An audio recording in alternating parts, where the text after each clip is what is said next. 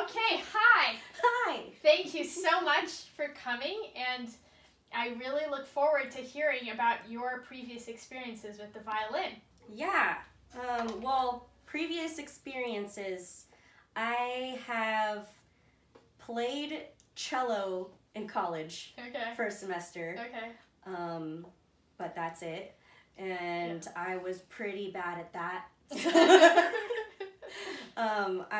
I'm really good at reading music and stuff, but just not doing the left hand and right hand, doing two different things at the same time. Yeah. Because saxophone, is one note at a time. Yes. And I prefer that. And yes. One thing at a time.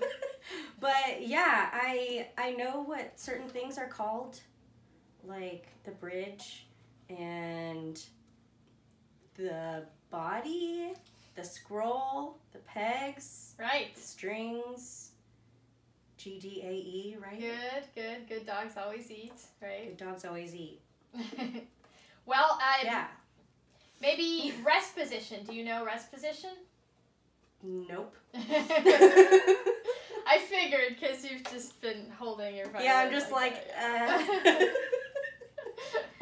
So okay. rest position. So yeah, it's also when you are standing up and you're going to take a bow, it's important that everybody looks the same.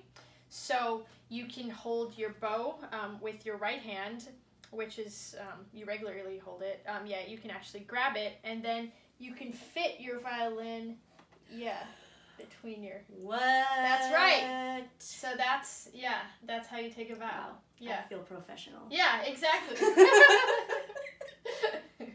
Cool. Okay, good. So let's start. Let's talk about how, let's put our bows to the side for a second. Okay.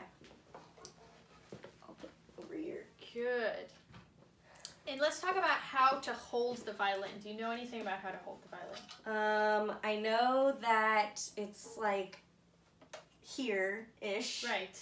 And you want it to be like 45-degree angle, maybe? Right, exactly. So you want to fit it under your chin. Now, you already fit it pretty well, actually. Sweet.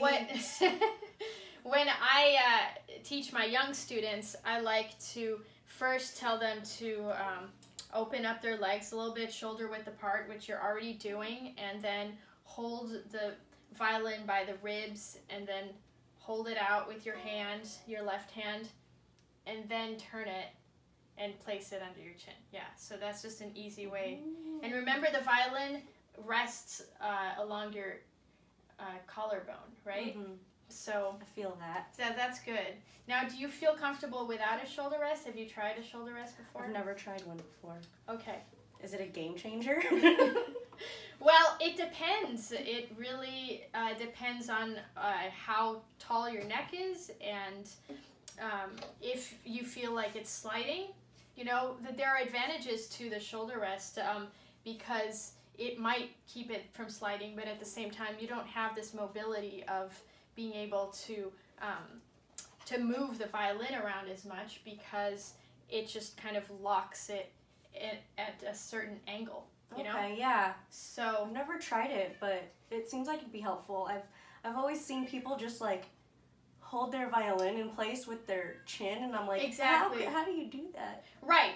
Well, there's a very fine balance. You know, usually I don't like to tell my young students to not have a shoulder rest, because it's harder to balance it without raising your shoulder or pressing down with your chin. Those are two very important things that you should not do. Yeah. So once you have it under your chin, then you place your hand up on the fingerboard. Now, you want to hold it with these two fingers, the thumb and the index finger. So you want to feel like you have a strong hold of, so if you let it go, you can literally just hold the violin like this. What do you think? Can you? There you go. Yeah. That's pretty good. Yeah. Good. All right. So then you want to have your fingers slightly above one of the strings. So let's try that. That's good. Yeah, good. And then if it depending on what string you're playing on, there's a different arm level. So if you're going to play on the G string, your arm is outwards, and then the D string and A and E. So so yeah, so that's one thing you're gonna move your elbow and like not your wrist. Exactly. And what I tell my students too is no pancake hand, right? So you don't want this, and you also don't want the other way around. So you want a straight line between your arm and your hand. Okay. Good. All right. Do you have any questions? Not yet. I don't really even know what to ask yet. But yeah, that makes sense. Like placing it and then pretending like you can hold the whole weight of it. Right. Like that, and then moving your elbow and not your wrist and trying to keep a straight line. Right. Yeah. So the hold is very important because a lot of students, they want to grab the violin and hold it with other things other than just the thumb and the index finger. And then that's also why a lot of times they do the pancake, because they feel like they need this part of the hand to hold the violin up, right? Yeah. So again, these two fingers, and also it's important that there's a solid hold under your chin so you don't feel like you need to support it with your hand in any way. I feel like I need to support it with my hand in every way. Well, I mean, you should be able to just... How are you doing that?